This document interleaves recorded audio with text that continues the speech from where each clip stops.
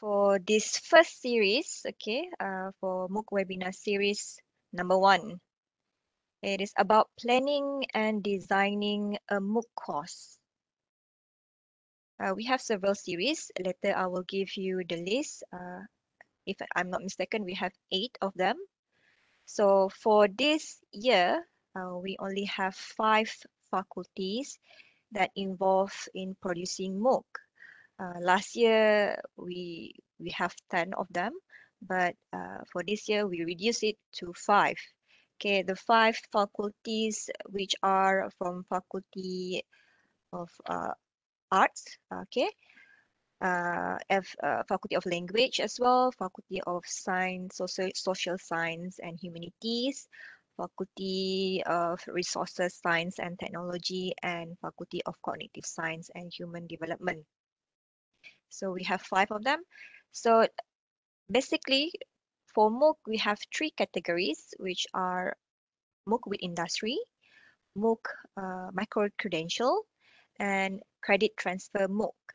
So basically, for this seminar, we will try to introduce you the types of this MOOC. Okay, what are the requirements, what the documents that you need to provide in order to develop your MOOC. So we move on. And for the objective for this session is, first of all, we would like to assist you on how in your planning, the proposed MOOC according for your production workflow, and how you want to design your course structure for your MOOC. And the third one, identifying various type of copyrights that can be used for MOOC. Copyrights is really important. Sometimes it's a big issue if you use a material that have a copyright, but if you use them, you can go, I can say it's all about legal issue, yeah? So make sure all of your materials, your videos, your documents, it is not free from any copyright issue. Okay, and the last one is about curating open educational resources, or you can say it as OER for MOOC. So actually, for MOOC, specifically for MOOC, we have 4 of us which are involved and responsible to assist you in order to develop your MOOC. Of course, it's me, and I'm Hafizah, and I'm as an e-learning coordinator at COM, and actually I'm a lecturer in chemical engineering at Faculty of Engineering. And then we have we also Muhammad Khairol Hafiz. He's also joining us in this webinar. He's from the Petari. He will be in charge on any resources which are available in the Petari. So he could assist you the copyright issue, which one, how you want to know which document you can use and which materials that you can use for your MOOC that which already provided in Petari. Later we will have a session with him after this. And the third person is Mazuki, okay, or Zuki, you can call him as Zuki. He will assist you in developing your material. Something like if you want to have a studio recording MOOC in iStudio, actually Mazuki is the person in charge of it. And actually you could email to me if you want to use the Green Studio, the iStudio, the MOOC Studio, you could email to me. I will again I will discuss with Mazuki when is the right time for you to do the recording. And then the last person is Fitzpatrick, or you can call him as Fitz. Okay, he is a videographer. If you want to have a promo video, if you want to do a promotional video, which is actually it's compulsory for you to do the MOOC because you want to introduce your MOOC, so you need to have a promo video. So Fitz would assist you in shooting, something like you can do a shooting, a video shooting for your promo video, yeah? So 4 of us. Please contact us if you have any, if you need any help. in order to develop your MOOC. So basically, if this is your first time hearing MOOC, actually MOOC stands for Massive Open Online Courses. So massive, as you can see, it's everyone can join. There's no limit on enrollment numbers. So MOOC is not involved. It's not basically just for our students in UNIMAS. Actually, it's all around the world. Whoever is really interested with your course, actually they can join them. Yeah. So the open again, yeah, open. It's all the information is open to all. When they join it, they could access all of your materials as well. And of course, it is online. So all the content, all the discussions happen in online. Basically, we are used to it right now. It's almost 1 year. We have been doing teaching and learning online. And then, of course, yeah, of course, it's a standalone or a part of training a curriculum. So this is UNIMAS MOOC. Later, I will introduce you open learning platform. Okay, for MOOC, anything that involves MOOC, you will be using open learning platform. Okay. For example, in UNIMAS, for our teaching and learning in UNIMAS, basically in this semester, you will using ELIP platform. But for MOOC, you are using open learning platform. Okay, so later I will show you how does it look like for the open learning.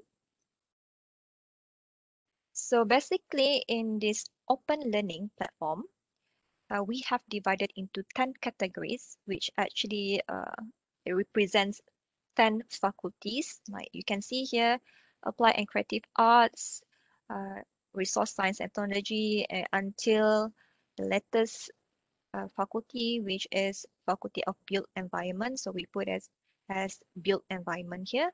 So each book that you have developed, it will goes into this one of this category. Okay, it depends on which faculties you are. So basically, I have introduced you at the beginning for actually started from last year. We It's not we actually from the higher education ministry. They want to focus only three type of MOOCs, which are MOOC with industry, MOOC micro credential, and the last one is MOOC credit transfer. Yeah, I will explain to you one by one the criteria for this MOOC. If I'm not mistaken, for this year, for the 5 faculties, we have MOOC with industry and also MOOC with MOOC micro-credential. So I will be focused more on these two types. So for MOOC with industry, actually this MOOC is developed based on collaboration with your faculty and its industry partner. Okay. And then this partner can be from industry or any association or any community. So the third one, okay, if you, in order to do MOOC with industry, at least you need to provide MOA, yeah, Memorandum of Agreement with the industry partner. Okay, at least they have a black and white. You have a black and white. So what the industry offer to you and what for your side, what will you offer to them? So at least you have black and white in that case. So I will show you some examples. Actually, we have several of MOOC with industry for our previous MOOC developers. For example, here, as you can see, this is cadangan memorandum, okay, that you need to provide it and you need to send it to the Senate. Of course, they also need to have this type of documents Okay, for example, first one, tujuan, okay, what is the purpose for the kertas kerja? So actually it's about you inform to them and you request a kelulusan from the Senate that you do for the memorandum di antara UNIMAS and what is your partner? So I just leave it blank there. So is it with industry or community or any association? And then maybe you should put a background, say what is the purpose of this collaboration. And again here, again it's saying that do you have any, this is just for example, so I give you just an idea what are the points or what are the content in your proposal, okay, in order you to give it to the Senate for the approval. Okay, so after that you need to do the objective as well. You need to provide them, okay, why this memorandum is need to be done. Okay, okay, maybe for here example, it's saying that mewujudkan rangkaian kerjasama with industry and university. Okay, that's an example. And of course, you saying that you give chances, a potential to the staff, academic, and the students uh, for the research purposes, or you can say any training activities. And then last one is saying that meningkatkan visibility UNIMAS bersama industri. So this one is cadangan again. Okay, pemohonan memorandum perjanjian ini juga telah mendapat, maybe if you have uh, prakelulusan, you should mention it. And this type, for this example, it's saying that it's already been checked and reviewed by the pejabat penasihat undang-undang. Okay, so because actually we collaborate with the industry, so make sure uh, the law, I can say everything should be okay between the industry and as well from our side in UNIMAS. So it's saying that there's from maybe pihak industri telah bersetuju untuk menyediakan dana. Maybe if they involve in monies, you should mention it as well. For how many years, for how long, and then if they provide you or something like peralatan or maybe any workshop, okay, uh, you should mention it as well because you need to be specific what they have provide in terms of peralatan or in terms of any workshop. And then last but not least, okay, perakuan. So you need to say that it's not perakuan. It's saying that at least this kertas kerja is actually for uh, requesting approval from the Senate that you could have a collaboration with the industry. Yeah. Let me check a chat here because there's a chat. Okay. Is this MOA course specific or we simply follow through the MOA signed by the faculty for course that has already been MOOC? Okay. So it's not MOA course specific. It depends on you as well. If it's only, okay, sometimes I have seen several of MOA. Okay, actually, it's just a partner with the industry due to the lab. Only the lab. It's not about the MOOC itself. But MOOC is one of the, I can say, one of the activities which dalam, okay, as you can see here, okay, dalam ni, if you can see, we have listed what are the things they have provide and what are the things we providing them. Okay, so MOOC is one of the things that we provide to the industry for their, I can say for their workers as well. Okay, sometimes their workers need to have I can say a training. Okay, so if we provide the material for them for the trainings or workshop or any courses just to upgrade the skill for their workers. So it is one of the perjanjian between your industry. So it's just it's not basically it's not just kerjasama just the for MOOC purposes. Sometimes it's, I can say it's really general. Okay, it's really big. The purpose is really it's not just, it's beyond the MOOC, but you can selitkan MOOC is one of your perkhidmatan that you can share with your partner, industry partner. Yeah. So hopefully it clears you. If if you have a question, just ask me. So this is just example. Okay, it depends on your memorandum of perjanjian as well. What kind of perkhidmatan services that you can provide, and what are the things from your partner could provide to UNIMAS as well. Okay, so we move on. Okay, so that is for the MOOC with industry. So MOOC with industry, it depends on your, sometimes people are macam a little bit confused. Must the content for the MOOC with industry is need to follow your any courses which has been accredited?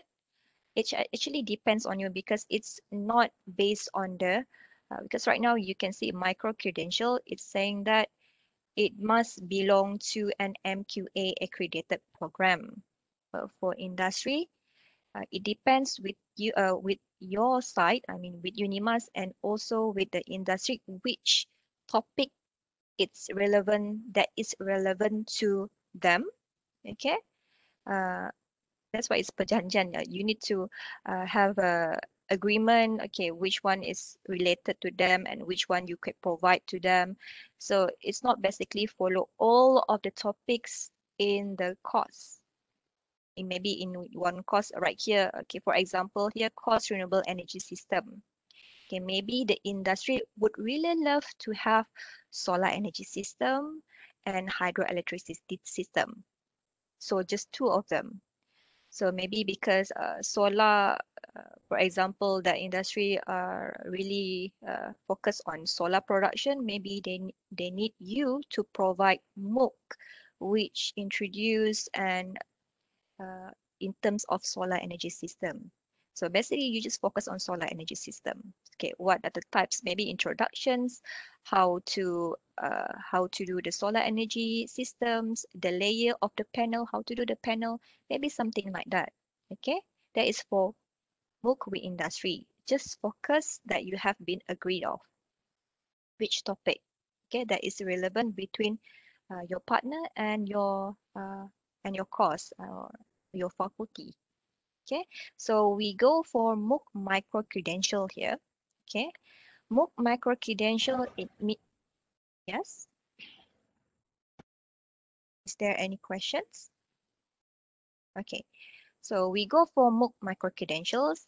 It's saying that it's micro, so it is a learning of smaller set, okay, of courses or modules or units, okay, to provide learners with knowledge, skills, and values. For example, here you can see LU1 until LU6. Okay, for this course, renewable energy system, again, you need to choose course which already been accredited by MQA, because it will allow your students to apply for credit transfer. Okay, so for example here in this course, renewable energy, we have learning 6 learning units. Okay. Right, I have a question here. Let me check in the chat. Who will identify the industry? The team from the faculty or the industry concern had been identified? For this one, actually, you need to discuss with your faculty which industry that you want to collaborate. Okay, maybe you need to have a survey which industry really needs your expertise. Okay, in terms of giving courses to their, this is an example, to give their courses to their workers, because the workers also need some training, but this training is to enhance their skills, maybe their skills. Okay, if I'm not mistaken, Faculty of Language, Faculty of Language and Communication, you are the one with the MOOC with industry. Maybe you need to ask, I guess it's community or association. I'm not so sure about that, but you need to ask what is the expectation from them, what they need, what do they need from you, what are the costs they need for you to provide to their workers.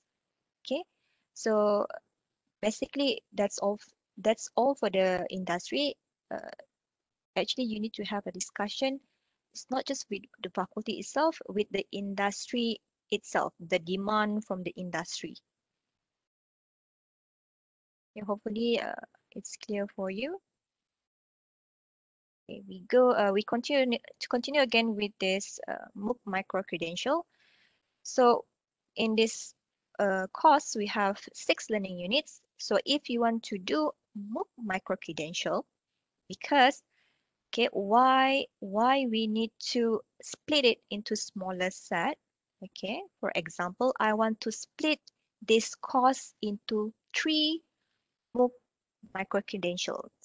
Okay, first, uh, first, I would love to have only for first MOOC micro credential. I would love to have LU1 until LU3, learning unit 1 until learning unit 3, which consists of solar energy, wind energy, and hydroelectricity. Okay, and the second MOOC micro credential, I would love just to have wave energy system and tidal energy system because it's related to each other, wave and tidal. And last one, I would love to have only bioenergy resources. Bioenergy, there's a lot of bioenergy. You can have bioethanol, uh, biofuel, so there's a lot of it. So I just want to have just LU6 for the last MOOC micro-credential. Okay, because why we need to separate, okay, the main purpose why they do MOOC micro-credential, okay, some of the participants would love to join only, maybe only, for wave energy system and tidal energy system. Okay, possibility they're really interested with wave energy system and tidal energy system because they are they're working with the ocean. They really love to know how to generate electricity from the wave and tidal.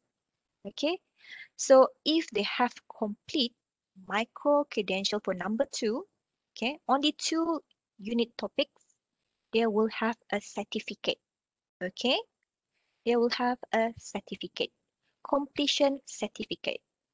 So if they have complete 3 of the MOOC micro credentials, okay, if you have complete MOOC micro credential number 1, you will receive a completion certificate, and then MOOC number 2, if you complete it as well, you will receive the certificate, and the third one, if you complete it as well, you receive another certificate. So these 3 certificates, okay, when you want to apply for credit transfer, the participants or the students who already complete 3 of these courses could provide you these 3 certificates in order to have a full credit transfer for this course. Yeah, so that is for credit transfer. But if we need to remind that it's not just for students. Okay, students who love or who want to further study, but the participants also include the workers. Okay, so if the workers, if they have working in the only solar energy, okay, maybe they are really interested in first MOOC. Yeah, so they will go the first, only the first MOOC here, and then when they complete it, they will receive a certificate. Can you imagine if the participants only interested with wave and energy, tidal energy, they will really focus on this LU4 and LU5, but they couldn't receive a certificate if they didn't complete LU1, LU until LU3 and LU6. If it's credit transfer, okay, credit transfer, MOOC credit transfer, you need to provide all of the learning units in one MOOC. So that's the difference between MOOC microcredential and MOOC credit transfer. Yeah. So basically, MOOC microcredential is the difference between MOOC microcredential and credit transfer MOOC is just on how you want to deliver your course content. Is it you want to deliver them in a smaller set, or you just want to combine everything, okay, from LU1 till LU6 in one MOOC? So I will just have a brief explain in this credit transfer, MOOC credit transfer. So again, of course, it must belong to MQA accredited program just to allow your student to apply credit transfer to earn a full course certificate. Yeah, full course certificate. It's different with the micro credential. It's just a set, a smaller set. Of course, if they complete a first MOOC micro credential, of course they will receive a completion certificate, but it's not a full course certificate unless they have complete 3 of the MOOC courses, and they also have provide the 3 certificates. Yeah. So basically, you need to carefully to choose which type of course you want to have a credit transfer, and the same goes to the MOOC micro credential. Yeah. Because if it's related with industrial training, practicum, final year project, dissertation, or thesis, so industrial training, of course, it's more about practicality. So if you want to do it as MOOC, the assessment, you need to think on how you want to assess psychomotor part for MOOC. Okay. And of course, the final project, it's all about the research. Uh, so I can say it's not suitable for doing MOOC credit transfer. So here, both CTM and microcredential are developed so that learners can use certificates for credit transfer in the future, as been mentioned earlier. And for credit transfer MOOC, okay, credits awarded for a course is based on a mapping of course content.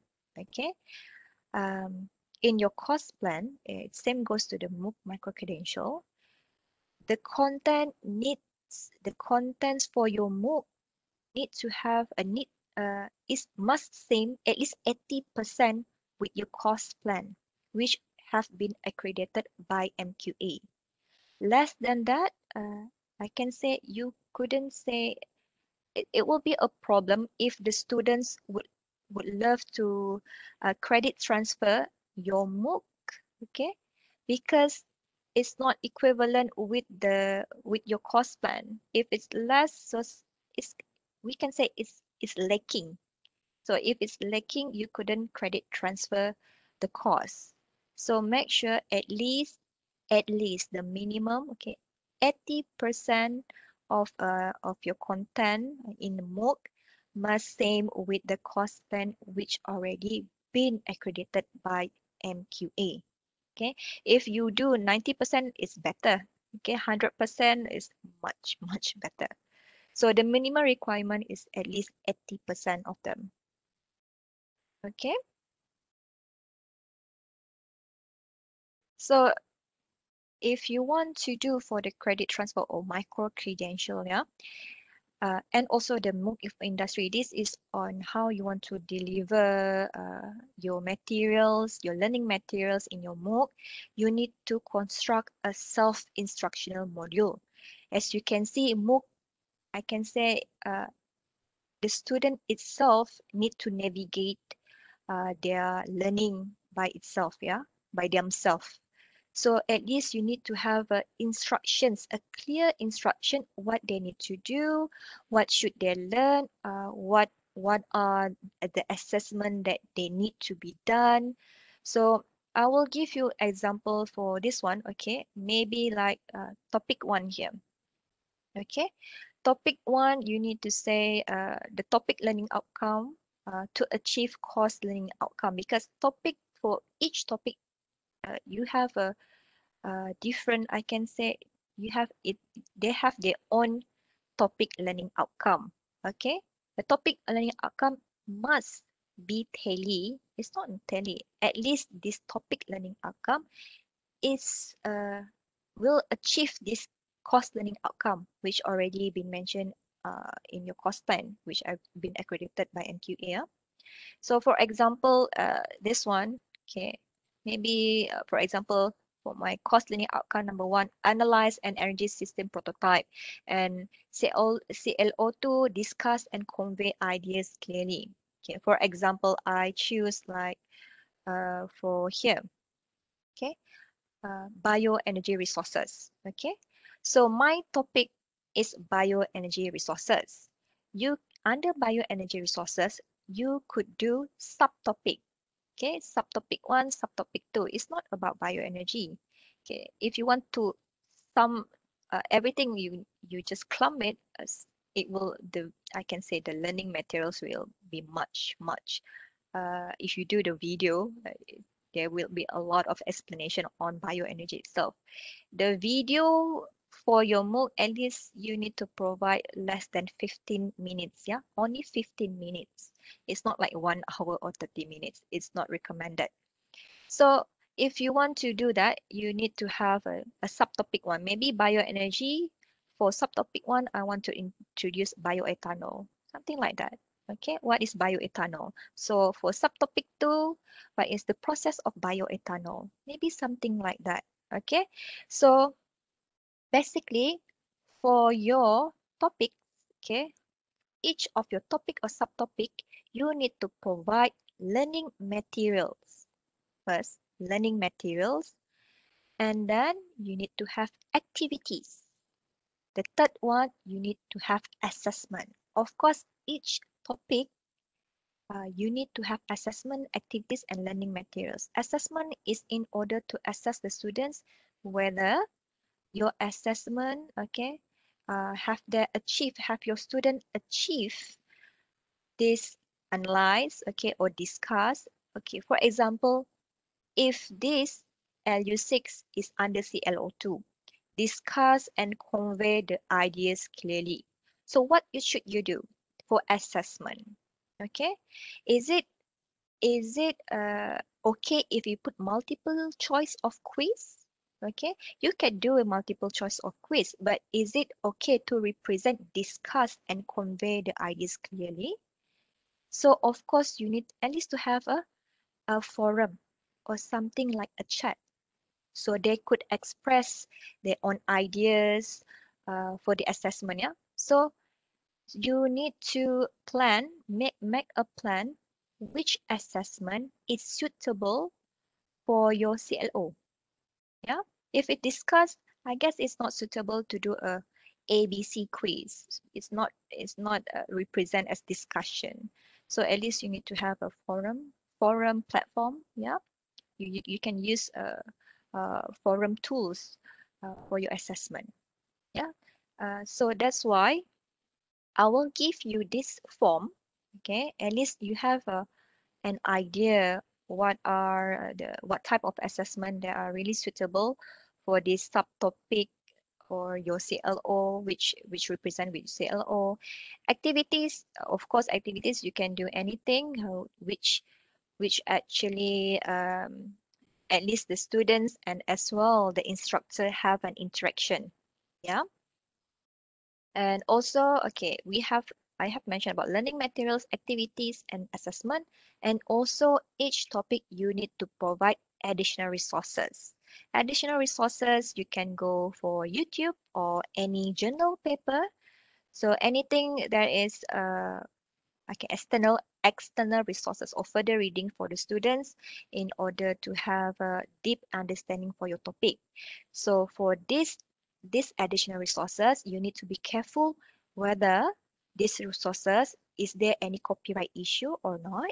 Okay, because if there's a copyright issue, you need to get a permission for the, I can say for the main or the one that created the material. Okay, you need to get a permission in order for you to use in your MOOC. Okay, so basically there are 4 things that you need to do, you need to plan in order to construct your course plan for your MOOC. which are learning materials, activities, assessment, and also your additional resources or further reading. Okay. Okay, basically for MOOC production, okay, your MOOC development, we have 3 stages: pre-production, which are planning and designing. So currently, I'm just explaining to you about how the planning on how you want to construct your learning materials, what type of learning materials you want to do, video, or I can say screen recording, okay, or what type of assessment do you want to give to the students? Okay, so the designing as well, okay, eh, what type of assessment is suitable for the student, which represents your course learning outcome? So is it quiz, or is it a forum, or do you want students to submit you a short essay? Okay, so it depends on your course objective again, and course objectives again, yeah. So again, the second stage would be production. Okay, so after you have planned and designing, okay, I want to do this, I will provide this type of material. So the second stage is production. So what type of multimedia do you want? If you want to do a green screen, okay, you want to do the MOOC Studio using MOOC Studio, okay, you can email to me, and you can say, I can say you can propose what the time and date that you are available to do the MOOC recording. We will help you to produce it. Okay, the videos from the recording itself, it will be given to me, and I will try. Okay, I will help you to upload all of your videos in your open learning platform, whereas your MOOC is actually been developed in the open learning platform. Okay, so again, the production, teaching and learning activities development. Again, if you saying that, for example, if you want to do quiz for your assessment, okay, maybe you need to try on, because open learning platform is different with ELIP. So I can say the navigation is also different. So you need to do it, and but no worries. This tools in open learning platform, we will give you you can say a workshop or seminar on how to use tools in open learning. Okay, we will assist you one by one. Okay, so last but not least, after you have finished or uploading all the materials in open learning platform, everything is done. So the third one is post production, where you could publish your MOOC. Okay, so the students could join your MOOC. And of course, it's not just about joining. You need to manage your MOOC as well, because MOOC is not about just one semester, it's for the lifetime. So you need to know who is the person in charge for your MOOC. Okay, since you doing your MOOC, actually this is your MOOC, so you need to do um, you need to, I can say, to give a task who will uh, or task or assign someone, okay, yeah, maybe in your team member as well, team members, okay, who will assess this I can say assessment 1, who will assess for assessment 2. Okay, maybe you want to have a schedule. Okay, for this year I would love okay, for A, okay, for instructor A to do the management. Maybe for next year, okay, instructor B would do the management for this course. Okay, it depends on you, but you need to manage your MOOC. Uh, it's not that after you finish it and you just left it like that. You need to manage it continuously. All right. So, but if you have any problems in management, sometimes there are technical error, you could email to me as well. Okay, I will assist you and solve your. I try my best to solve your problem. Okay, so list of content on open learning. Okay, so sorry. So I just give you brief idea about a promo on open learning. So this is an example for Sunway University. They're using a beginner's guide to coffee. So there's the MOOC. Okay. So in this promo open learning, they have a promo video. This is promotional video. Okay, it's basically it's just to introduce what are these courses. I can say introduce these courses. What will they learn on, and what do they expect if they join this course? And as you can see here, it's saying that start date when will we start this course, and duration is flexible. It depends. Okay, so if you want to do it maybe for a week, you can do that. If you want to do for a year, it's okay because it depends on the participant as well when they are available to do this course. And it's saying that this course is free. And okay, this one is just the numbers who already joined this course. Okay, so basically in this promo on open learning, you will see the synopsis of this course. Okay, a summary. Okay, this is a summary. At least you have a roughly idea what is this course all about and what you will learn. So the participants who want to join this course, at least they have a rough idea, okay, what they can get from this course. So for you as well, you need to provide, I can say, a simple summary on your course as well, just to attract the participants to join your course. And this is all about the course learning outcome. Okay, go for the next one. So the content itself, so for the introduction to the course, it's just a suggestion. So for example, for your introduction, maybe you have a welcoming text because here MOOC, it's I can say it's depends. I can say that's why it's really important to have a self-instructional module. So at least you have a briefing. What do they need to do? So basically, for introduction, you have a welcoming text. So at least they can feel they have been welcomed to your MOOC. Yeah. So again, of course, you need to introduce yourself as a facilitator or instructor, and then overview again. Maybe you could do some ice breaking, but it depends on you as well. Is it necessary or not for the introduction? So, but for the teaching and learning, okay, there are several examples of materials that you could use for your learning materials, slides and notes as well. Videos, maybe you can produce your own video or maybe using other video, external video. Reading materials such as journal, paper, or news or article, you can use that. And teaching and learning activities, as we mentioned that, do you want to use forum or do you want to have a peer review or chat? So it depends on you as well. So are some examples of recorded video that you could use for your MOOC. Okay, like lectures here. Okay, maybe you can ask someone to record you when you're giving lectures, and maybe some interview. Okay, you could use this one as well. Self-recording, maybe you want to explain a little bit more about some topic. Okay, self-recording. And then studio, if you have studio as well, a discussion. Okay, narrated slide, usually currently, yeah, for a whole year, we are, I can say, usually use this narrated slide to use for our teaching and learning in online right now. Okay, another recorded video you can use on location itself. Okay, maybe some of our topics that need to use on location video. So the students or any participants that join your course could actually see the real situation. Yeah. Sometimes if you provide theoretically, they couldn't understand very well. So you need to provide them or give them example on the real location or on location. So maybe you can do as live. Okay.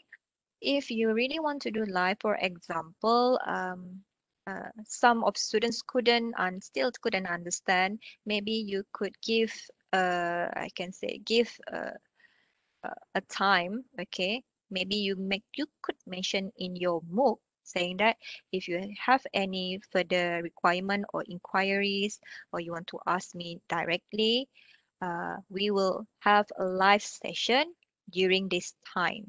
So basically, any participant who really love to know, okay, to get more in details, they could join this live session. So you need to provide maybe WebEx link, okay, the link for your online discussion. And demonstration as well. This one, if you have any activities that need you to demo, so you need to provide demonstration video. Green screen can been okay. In Com, we have the green screen. We have the studio. Okay, so if you want to use the studio, just email to me. I will help. I can help you. And then, okay, sketch calculation. If there are any calculations related in for the topic, you can use this calculation video. I can say you can record when you're writing your calculations.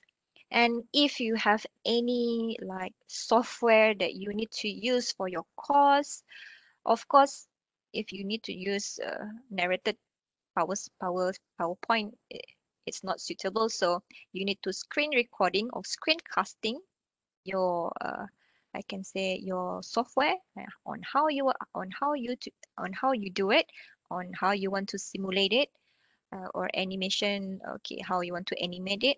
So you can use that one as well as your materials, okay, video, one of the video. So this is the example. Okay, this one is our MOOC actually, UNIMAS MOOC from Faculty of Medical Health and Science. Okay, it's the MOOC is improving improving clinical reasoning, reducing diagnostic errors. So this is a really good example for you to see. So first of all, they have stated here the topic, okay, and then a brief introduction. At least the participants who join this one to join this course, at least they know, okay, in this lesson the learners will learn about, so they have a rough idea, okay, this topic will introduce us about what, okay, and then the objective, yeah, the topic objective for this topic, okay, it's just only two objective for this topic. List the classes and describe and give examples, yeah. And then they will give you the learning materials. There, here you can see there's a 2 lecture video. There's a notes as well. Okay. And then activities here. Okay, activities here. There are activities. If I'm not mistaken, they give it as a forum. And then assessment. For here, in here, they give a quiz as an assessment. There are 2 assessment. Yeah, quiz time. Okay, quiz 3.1, quiz time 3.2. You could rename it. It depends on you. The renaming is not basically just the numbering or renaming. It depends on you. Okay, this is the additional resources. Although it mentioned it's activity, but when you see it's reading materials, so actually this one is additional resources. Yeah, maybe you could describe in this introduction, uh, you need to just an example because we need to give a clear instruction to the participants who join this course what they need to do.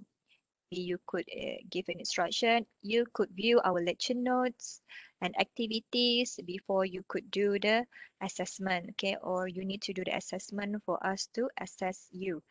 And the additional resources you want to have. It is really good if you want to have a look on your in additional resources to have a better idea on this topic. Maybe something like that. Yeah. So the references we use for this MOOC, we have 4 of it. Okay, actually there's a lot, but I just put it as 4 here.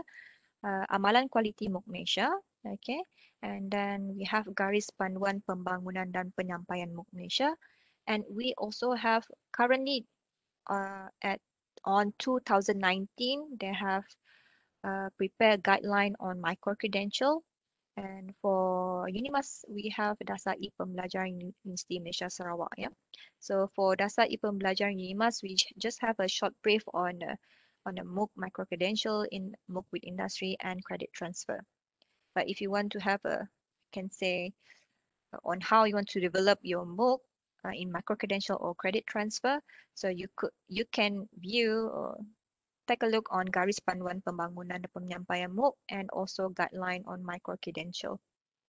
Amalan quality MOOC is okay, but this two is you could see it more clearly.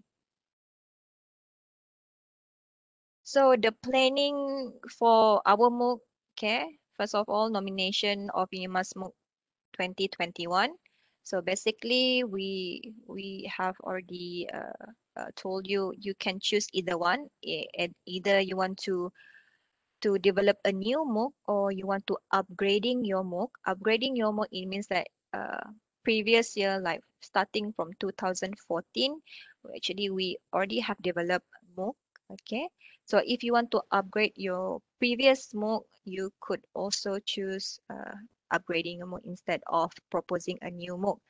But actually, you have, if I'm not mistaken, all of the 5 faculties which have been nominated for this year, all of them nominate new MOOC. Yeah, so starting from this year, 5 faculties will nominate one MOOC, okay, for each year. Yeah. So I will give you the list again. Who are the what are the faculties involved for 2021 until 2025? Okay, so this after you have nominate your MOOC and then again planning and designing MOOC. So there are 2 things you need to develop: your promo video and also your MOOC content. MOOC contents is learning materials, assessment activities, and also the additional resources. But again, we want to have a quality MOOC, yeah? So we need to do a content vetting.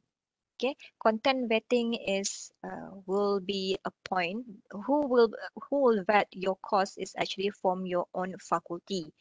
So your faculty will appoint someone who is subject matter expert, which is expert in your course, okay, or in your area. They will vet your course, either the content is reliable or is everything is okay, and the promo video vetting as well. Yeah.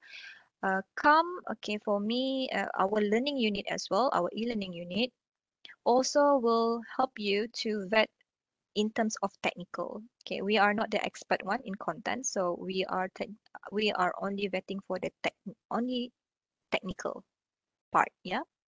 After you have done everything, after the vetting is done and you have done the corrections, and then you could publish your MOOC. Okay, but if you want to have I can say wider participants, it's not just in Malaysia, you can request your MOOC to be listed in open learning marketplace. Okay, open learning will give like advertisement. Okay, it's not advertisements. They just list your MOOC into their marketplace. Yeah, so they have a procedure as well. But in order to them to market our MOOC, they also need to review our MOOC. So again, um, the open learning person in charge, I'm not so sure who will be the reviewer, will review your course before they could list your MOOC into open learning marketplace. Yeah. So again, this is the proposed workshop. Okay, for today we have planning and designing a MOOC course. And the second one, managing MOOC project development. Okay, this will be conducted next week on Wednesday as well. I will give you the invitation email. And the third and fourth will be conducted on May, sharing MOOC development experience and developing impactful MOOC learning experience. And the fifth one, how you want to structure your MOOC course. Okay, and how to develop your MOOC content. Okay, it will be on June. And producing videos for MOOC. Yeah, how you want to produce your videos on July. And number 8, managing MOOC content on Open Learning. So after you have prepared all of your materials, okay, all your activities, your plan are, will you do a quiz or will you do just a forum?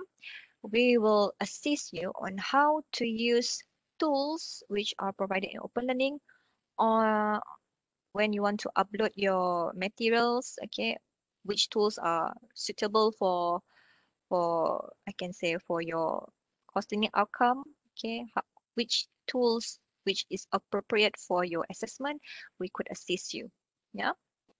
And the next table is here. Okay, for this year, we have Faculty of Arts, Faculty of Cognitive Science and Human Development, Faculty of Language, Faculty of Resources Science and Technology, and Faculty of Social Science. Yeah. So these are the 5 faculties. And next year, we will have another faculties to develop the MOOC. Okay.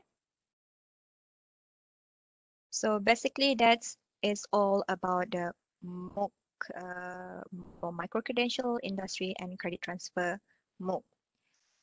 Right now, I would like to introduce to you, okay, Muhammad Khairol Hafiz from Petari. He will introduce you the copyright issue and open educational resources which already are available in the Petari, right? So, Hafiz, I'll pass to you.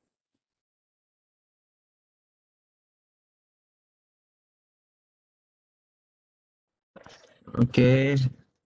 Assalamualaikum and very good morning. So everyone can listen to me? Boleh, boleh. Boleh ah? Okay.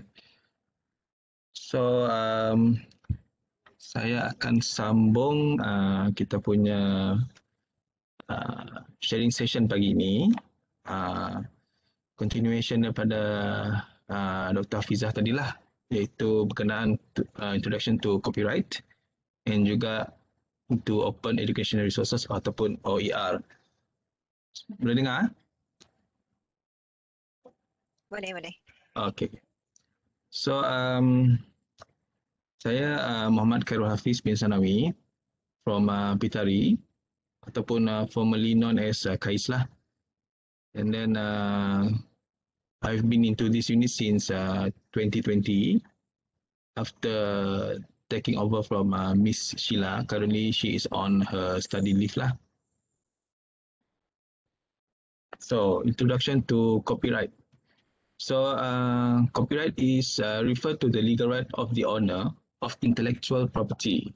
Or in simpler terms, copyright is the right to copy, which means that the original creators of products and anyone that they give authorization to are the only ones with the exclusive right to reproduce the work. Ataupun in other words, if you create information, you should get credit. So untuk copyright ni, saya rasa daripada kalangan lecturers ataupun academician, I think you all dah aware dengan perkara-perkara ataupun isu-isu tentang copyright lah. Macam mana nak dapatkan bahan-bahan ataupun rujukan yang mempunyai copyright lah, ataupun macam mana kita nak dapatkan rujukan yang tidak diganggu ataupun tidak disentuh dengan isu-isu copyright. Okay, saya rasa academician lebih faham lah.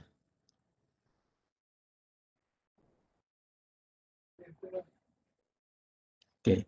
Copyright is a legal means of protecting an author's work. It is a type of intellectual property that provides exclusive publication, distribution, and usage rights for the author. Many different types of content can be protected by copyright. For examples, books, poems, plays, song, films, and artwork.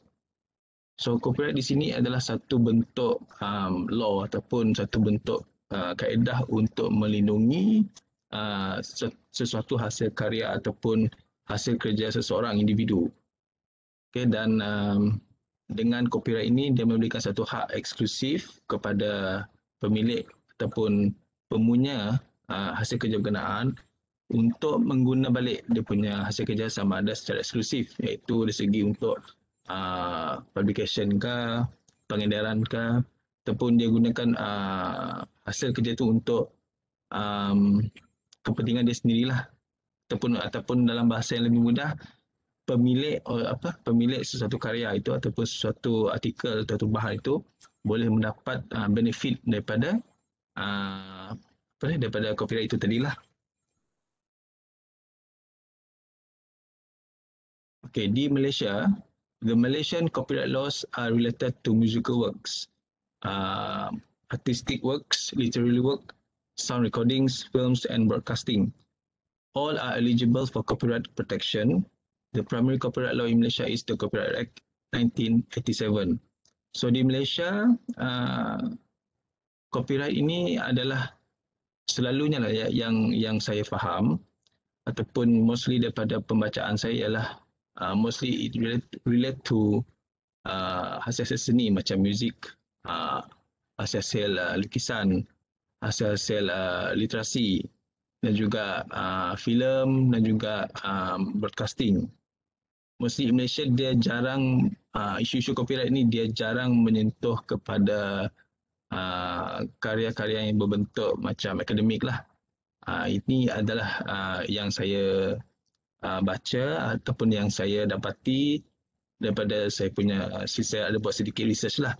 So mungkin isu copyright di dalam dalam bidang akademik mungkin belum mendalam ataupun mungkin belum ada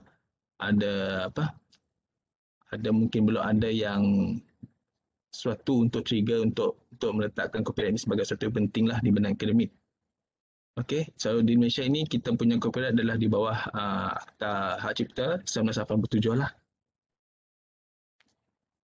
Okay, what's the purpose of copyright? Copyright deals with these problems by providing laws to control ownership and distribution of creative and expressive works. The purpose of copyright then is to create mechanisms to control ownership and distribution to expressive work.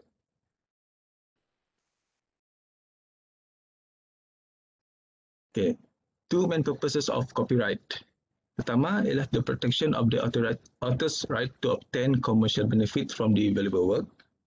Second one is the protection of the author's general right to control how a work is used.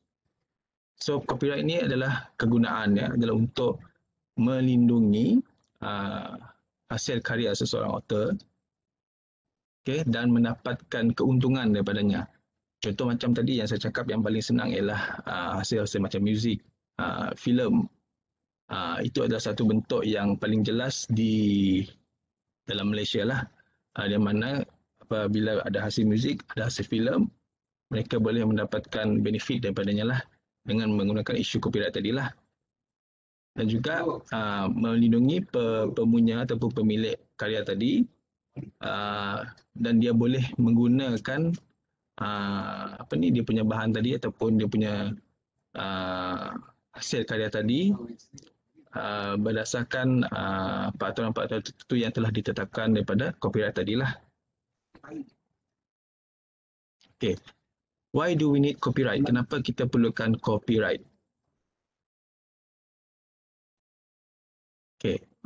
We need copyright for a number of reasons. For example, di Australia, they have this law to recognize that individuals have the right to make money from the sale of copies of their works. Okay, di Australia, dia ada satu law yang memberikan keistimewaan kepada individu ataupun pemilik hasil kerja itu untuk menjana pendapatan ataupun mendapatkan wang dengan menjual copies daripada hasil kerja mereka. Ini adalah satu culture di Australia lah.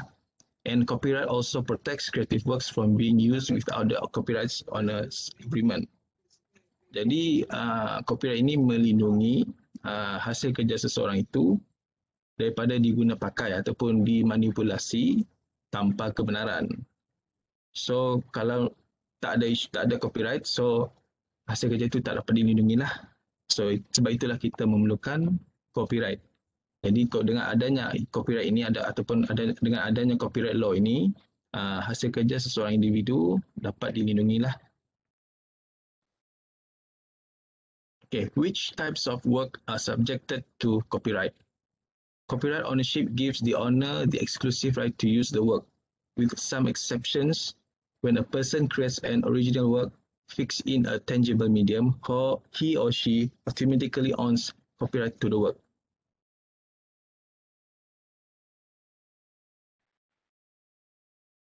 Okay. There are many types of works are eligible for copyright protection. These are the example. Okay, yang pertama ialah audiovisual works such as TV shows, movies and online videos. So ini memang very obvious lah. I think most of the culture in the world, around the world, memang dia menggunakan copyright yang sangat-sangat strict kepada TV shows, terutamanya in US, in Canada dan sebagainya lah. Sound recordings and musical composition, ini pun sama antara benda antara hasil kerja yang diletakkan copyright yang sangat strict lah. Written works such as lectures, articles, books and musical compositions. Visual works such as paintings, posters and advertisement. Video games and computer software. And dramatic works such as plays and musical. So these are the list yang pada saya pada ranking yang tinggi menggunakan copyright law ni lah.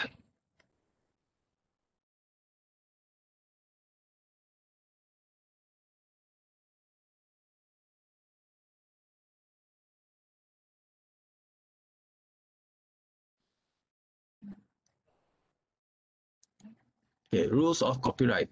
Just because you find it online, it doesn't mean that it is free to use, even if you are a teacher or student.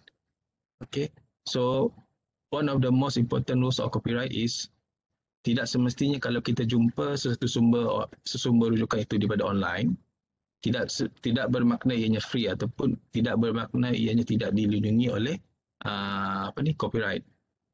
So maksudnya kita kena berhati-hatilah kalau kita jumpa sesuatu rujukan di dalam online ataupun internet. So kita kena pastikan betul-betul adakah sumber berkenaan memang free ataupun tertakluk di bawah copyright. Kedua, there are a lot of resources you can use freely, including work that has a Creative Commons license or is in the public domain. Okay, ini adalah yang memang betul-betul tidak dilindungi oleh copyright lah. So selain daripada list sumber yang dilindungi oleh copyright, ada juga terdapat a list of a number of resources yang memang free, yang kita boleh guna, yang kita boleh copy dan kita reuse banyak kali di dalam public domain lah. Yang ketiga, you have a right as a creator to have your work protected from copying and you can also give your own content a Creative Commons license. So sebagai pemilik kepada suatu bahan ataupun as a creator of that work, kita ada hak untuk melindungi hasil kerja kita tadi daripada di-copy ataupun diguna pakai semula, dan juga kita boleh nak share konten tersebut dengan mengenakan syarat-syarat tertentu lah. Okay, yang keempat, fourth one is if in doubt about using content, ask the creator for permission. So ini paling penting. Kalau kita jumpa satu-satu konten yang kita rasa macam kurang pasti, so kita boleh search the creators for permission. Okay, ataupun mencari alternatif yang free.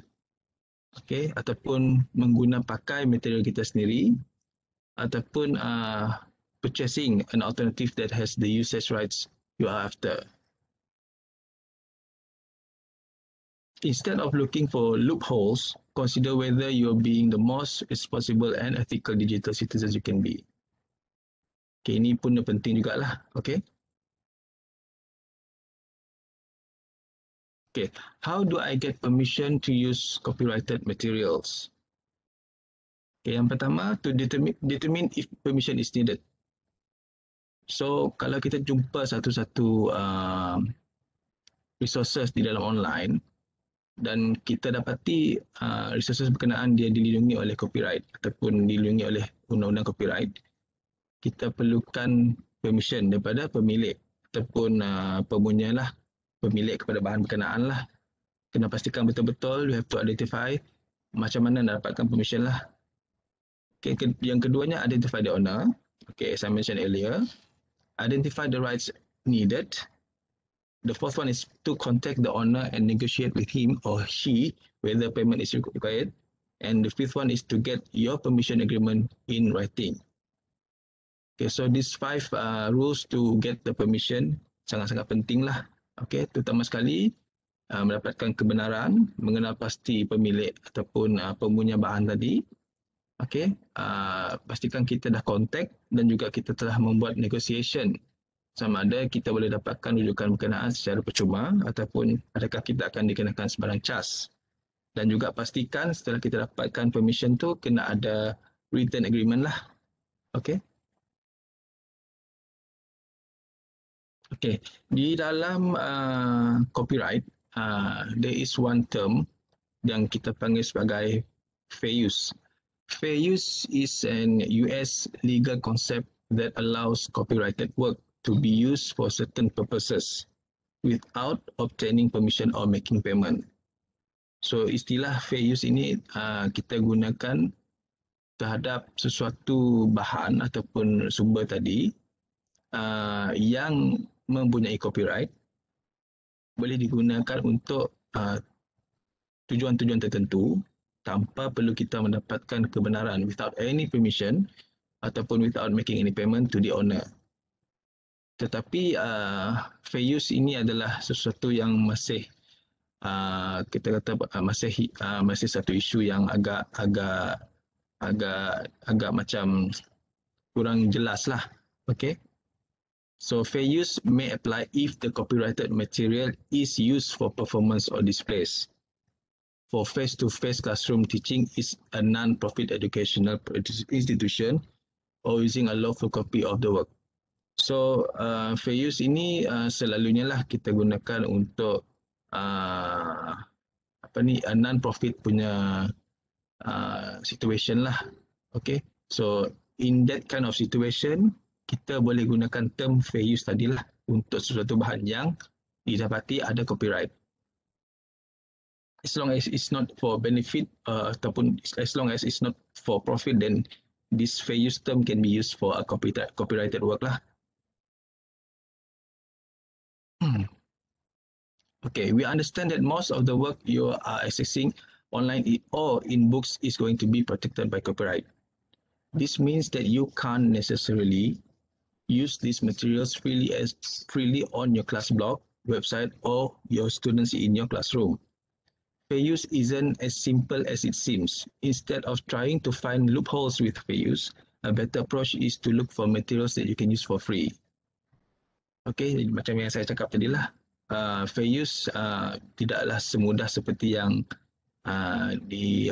macam yang kita dengar lah. Okay, so it is better for us to look for sumber lain ataupun material lain yang kita boleh gunakan secara percuma. Kita tidak perlu menyusahkan diri kita untuk untuk terikat dengan copyright ataupun nak mendapatkan permission dan sebagainya lah. Okay, what happens if you use copyrighted materials without permission? Okay, using creative works such as a logo, a photo, image, or text without permission can infringe copyright law. All businesses need to understand how to legally use copyrighted material. If you can break copyright law, even by accident, you can face largely fines and even imprisonment. So this is the threat that will happen to us kalau kita menggunakan sesuatu material ataupun sumber itu yang telah dilindungi oleh copyright issue lah. So the worst could happen to us is we will face a large fine ataupun even being in prison lah. So that are the risks if you use copyrighted material without any permission. Okay, terms of copyright. Okay, setiap copyright ni dia ada validation period lah. Okay, pertama sekali copyright is valid for a lifetime of the author. Contoh maksudnya ialah seumur hidup author berkenaan lah. Contoh kalau dia hidup sehingga umur dia 100 tahun, so he owns the copyright until 100 tahun lah. And then contoh if he pass away, and then plus another 70 years. Okay, and it may be passed on through a will, ataupun it may be sold to a person or to a company. So contoh kalaulah dia pemilik asal tu dah pass away ataupun sudah meninggal dunia, okay, dia boleh disambung ataupun di pass on through a will ataupun dijual semula kepada orang lain ataupun individu lain ataupun pemilik yang baru dengan nilai-nilai tertentu lah. So that is the apa ni kata orang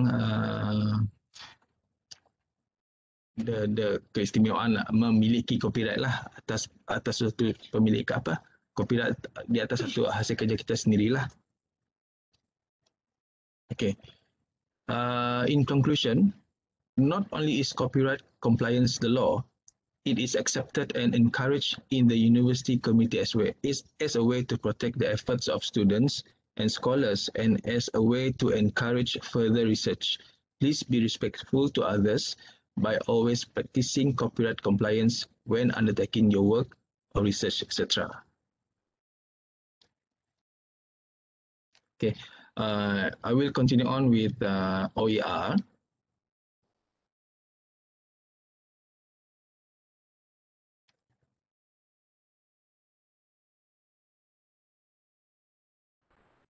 Hafiz. Hi, I'm Terry. Yeah, Terry. I have a question. Okay. What about fair use? Okay. Yeah, can you explain to us about the fair use concept? You got fair use concept. Yeah, Okay, hold on. thank you.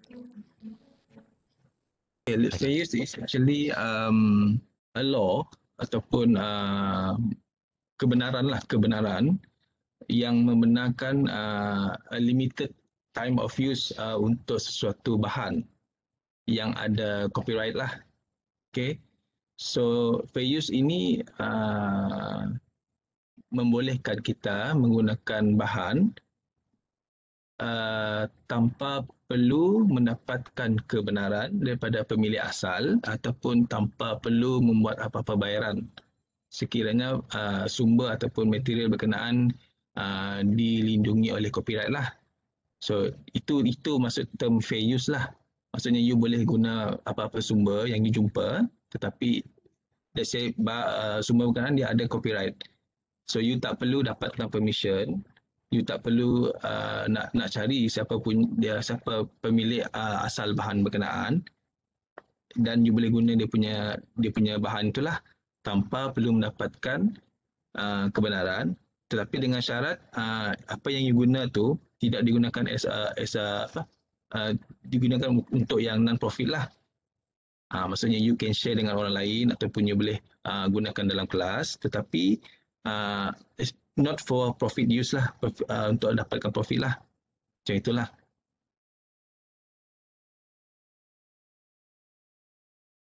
Clear, Terry? Okay, thank you. Okay, welcome. We have one question from the chat. Okay. From Okay. Prof. Admin.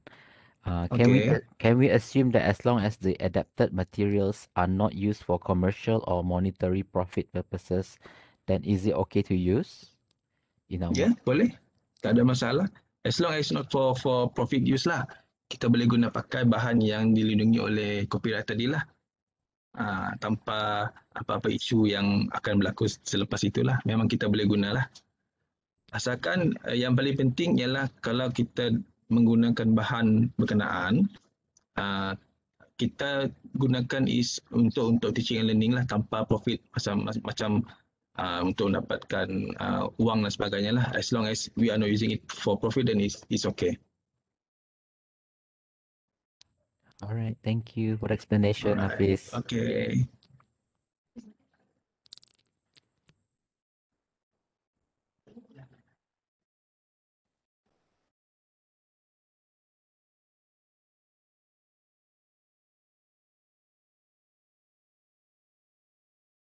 Okay, hello. Sorry for the delay.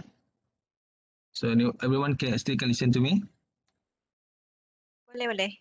Okay. So for my second slide, I will be talking about open electronic resources or OER. So actually for Pitari, we have been collecting ataupun we have been preparing our OER collection since 2016.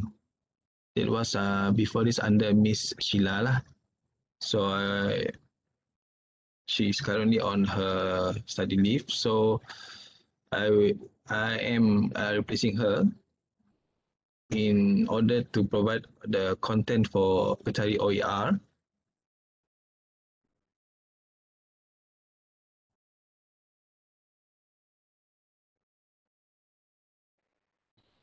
Okay, Assalamualaikum dan salam Ramadan. Okay, pada kali ini saya nak share sedikit berkenaan dengan Open Electronic Resources ataupun OER dan juga koleksi-koleksi OER yang terdapat di dalam Petari ataupun Perpustakaan Tun Abdul Rahman Yaakob. Sebelum saya proceed, saya perkenalkan diri saya. Saya adalah Mohd Khairol Hafiz bin Sanawi, perpustakaan di bawah unit e-learning support unit. Dan saya sebenarnya menggantikan Cik Dayang Sheila yang sebelum ini berada di bawah unit inilah, dan sekarang beliau sedang bercuti belajar. Dan saya mengambil alih tugas-tugas beliau di bawah unit e-learning support unit lah. Jadi pada kali ini saya nak share sedikit berkenaan dengan OER ataupun Open Electronic Resources.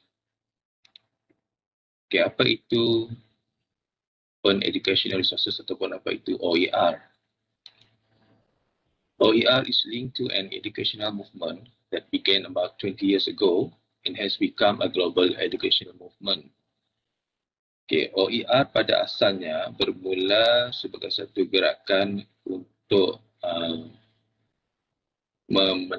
mempromosikan pendidikan secara maya ataupun secara online, yang mana OER ini dia menekankan banyak kepada fair education. Maksudnya untuk mendapatkan ataupun mewujudkan satu sistem pendidikan sama rata. Okey, OER ini berlandaskan prinsip equal education kepada semua lapisan masyarakat. Dan OER ini pada asalnya adalah untuk memastikan sistem pendidikan menggunakan bahan-bahan ataupun mendapatkan rujukan yang berkualiti tinggi dan juga mendapatkan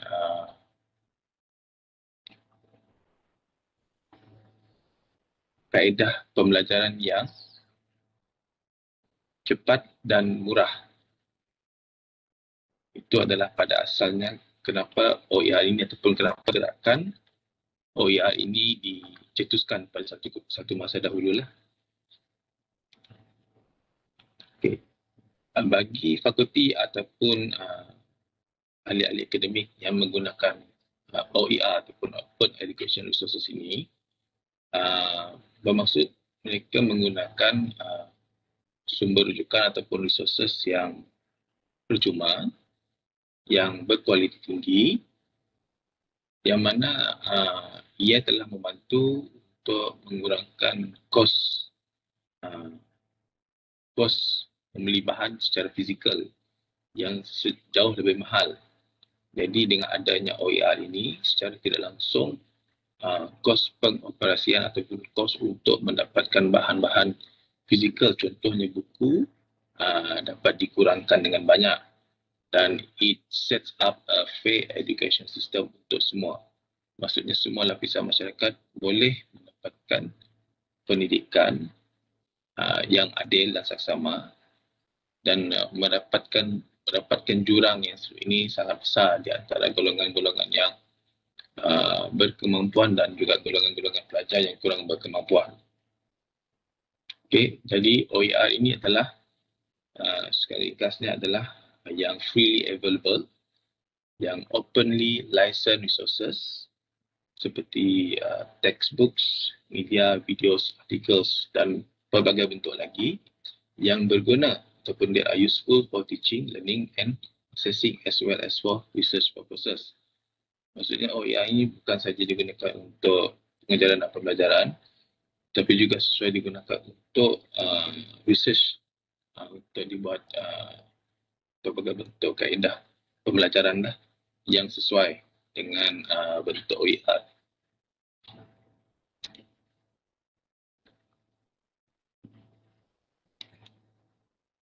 Okay.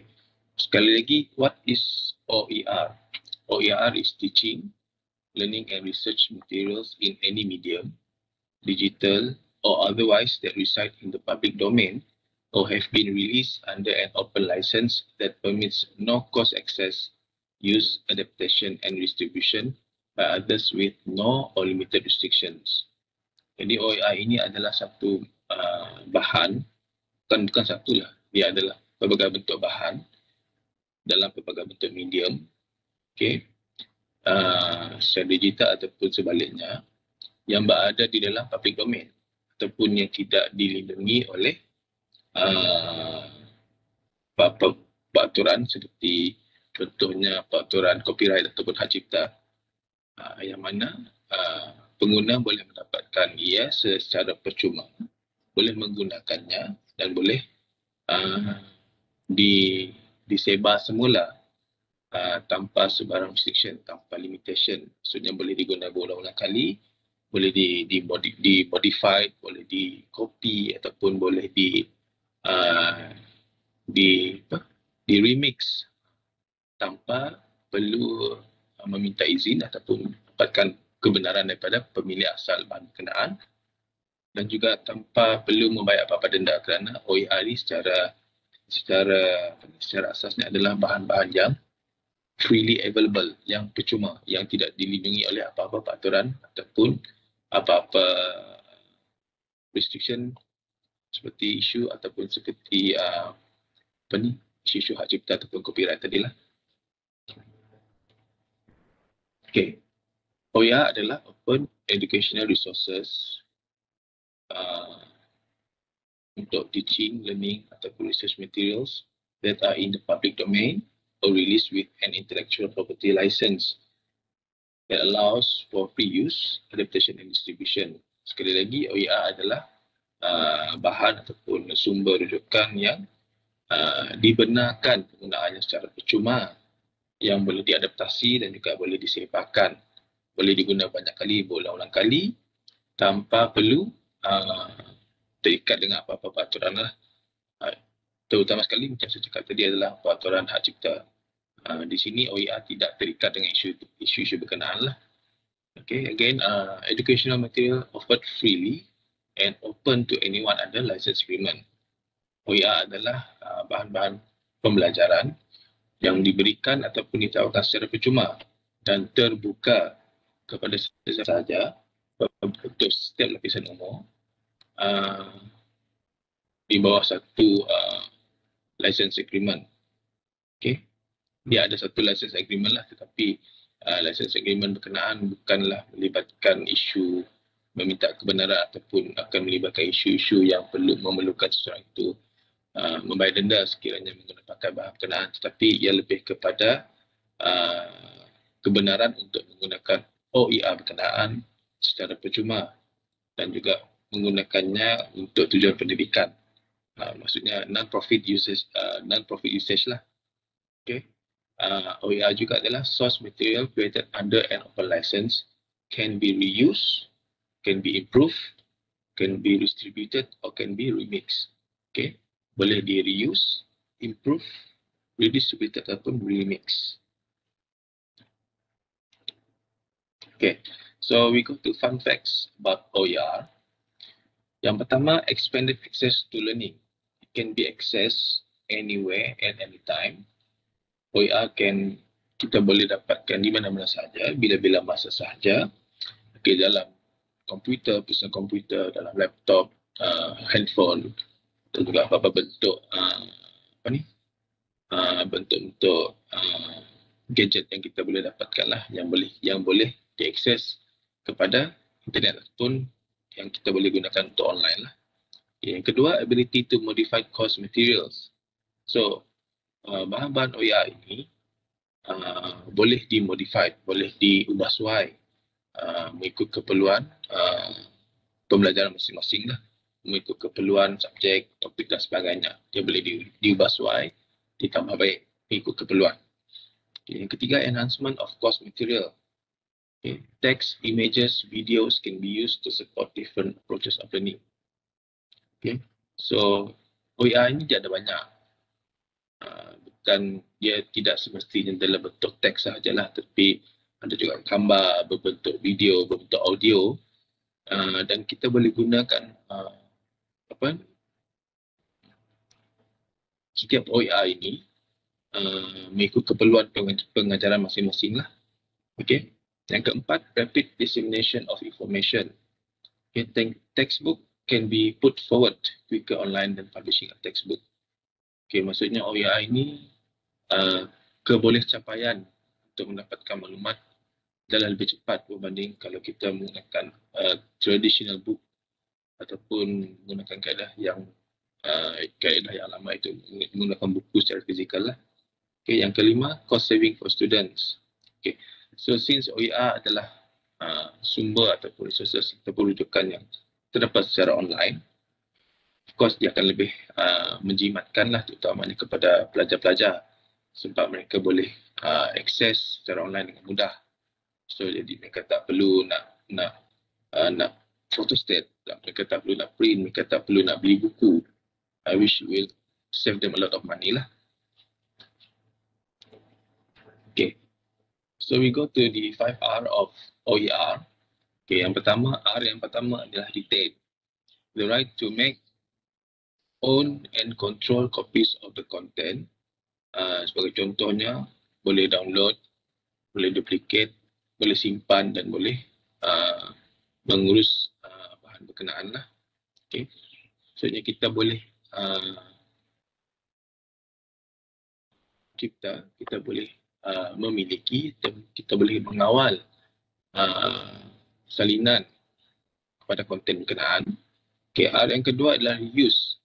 The right to use the content in a wide range of ways. For example, in a class, in a study group, dalam website ataupun dalam video. So kita ada kebenaran untuk menggunakan konten berkenaan secara meluas, secara online, dalam group, dalam kelas, even bentuk video sekalipun kita boleh gunakan konten OER berkenaan. Yang ketiga, revise. The right to adapt, to adjust, modify or to alter the content itself.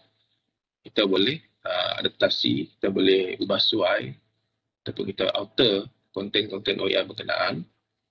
Dan sama contoh, kita nak tukar bahasa, contoh daripada bahasa Melayu kepada bahasa Cina ataupun from English to Spanish. So kita boleh ubah suai.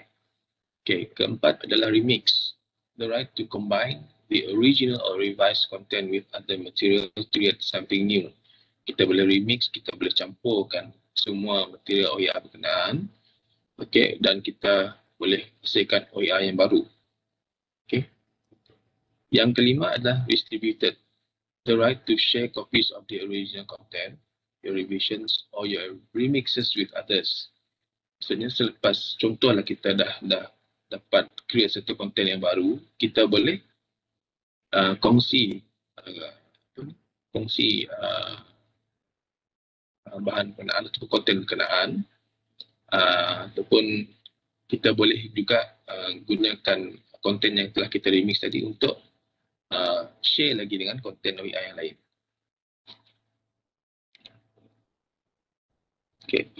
Types of OER include but are not limited to syllabi, lesson plans, learning modules, lab experiments, simulations, course videos, discussion, prompts, assignments, assessments, library guides and course design templates. Ini adalah contoh-contoh ataupun bentuk-bentuk OER. Sekarang saya nak kongsikan sedikit jenis-jenis OER yang terdapat di dalam koleksi Pitari, yang mana di Pitari kita cuma mempunyai 4 bentuk, iaitu audio, images, teks dan juga video. So yang ini adalah this flow is our priority because based on our usage lah, daripada data dan juga statistik daripada pengguna-pengguna kami lah. So this flow is the most highest bentuk yang paling kerap digunakan oleh pengguna di Pitari lah. So saya akan share saja nama-nama koleksi berkenaan, dan mungkin tuan-puan boleh search sendiri selepas selesai sesi sharing inilah. So untuk mendapatkan ataupun untuk pergi kepada koleksi OER di Pitari, tuan-tuan ataupun tuan-puan bolehlah ke Pitari website, okay, www.library.unimas.my, dan pergi kepada e-resources dan cari ke Open Access Educational Resources. So di dalam itu nanti tuan-tuan akan dapat melihatlah list of our OER collection yang telah dikumpul, yang telah kita kemas kini daripada tahun 2016 sehingga sekarang lah. Okay, ini adalah contoh OER on audio. Saya bagikan beberapa contoh saja. Contohnya kita ada audio jungle, kita ada academic sound, kita ada Luperman. So ini adalah contoh-contoh OER ataupun material OER dalam bentuk audio. Ini adalah antara yang popular lah. So dalam OER ni tuan-tuan akan dapat lihat a list of audio sounds. Dia boleh jadi instrument sound, boleh jadi orkestra pun ada, lagu pun ada. So dia ada banyak. So tuan-tuan boleh buat pencarian daripada contoh-contoh yang saya sharekan inilah. Okay. Yang kedua adalah OER on videos. So ini yang tiga ni adalah antara contohnya. Kita ada Fender, kita ada Fox Streams, dan kita ada Media Burn Archive. So ini video, of course kita tahulah video. So dia ada pelbagai bentuk video. Ada dokumentari, ada sukan, ada film clips, dia ada movie clips, iklan pun ada, even videos of cartoon pun ada. So dia ada banyak. So it is quite interesting. Saya suka jugalah melihat OER dalam bentuk video ni lah. Okay. Yang ketiga ialah OER on text. So this is text based OER. Contohnya ni adalah Europeana dan juga MDPI. Ni adalah OER on images.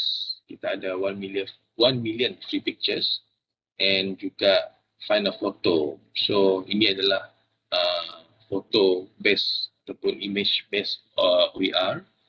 Kita dapat lihat banyak koleksi tu lah, seperti haiwan, tumbuh-tumbuhan, pemandangan, bangunan dan sebagainya lah.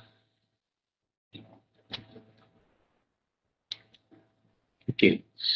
Librarians play a key role in OER initiatives in advocating, developing, exploring and managing OER. Along with helping you to find your OER, librarians can help you better understanding about copyright and licensing concepts and guide you through your Creative Commons licensing options if you choose to create materials yourself. So,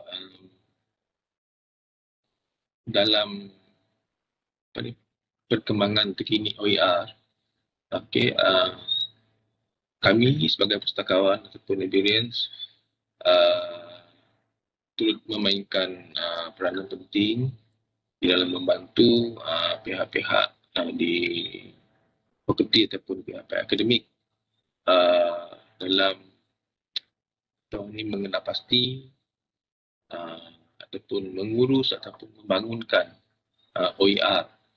Okay. Dan kami juga boleh membantu para academician untuk memahami dengan lebih dalam tentang konten-konten OER, terutamanya yang berkenaan dengan isu-isu copyright, isu-isu licensing, creative commons dan sebagainya lah.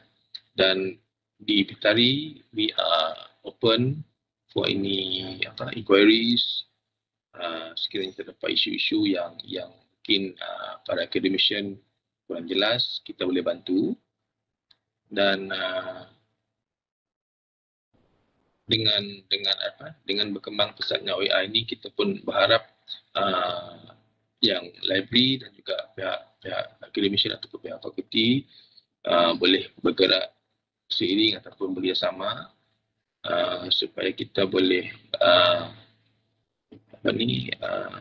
saling berkomunikasi dan membantu antara satu sama lain lah. Okay.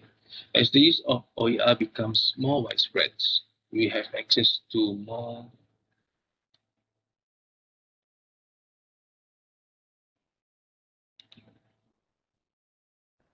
repositories. We can search for OER. Okay. Keep in mind that while you may not find OER that perfectly suits your needs, most OER can be modified, can be customized to fit within the context of your course or meet the needs of your students.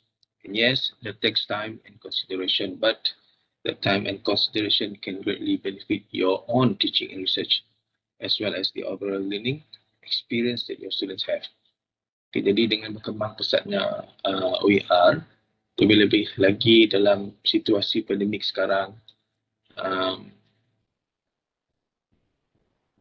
kami di perpustakaan ataupun di pihak Petari boleh membantu dalam mengenal pasti saluran-saluran yang sesuai ataupun channel-channel sesuai untuk kita dapatkan OER bagi membantu para ahli akademik di UNIMAS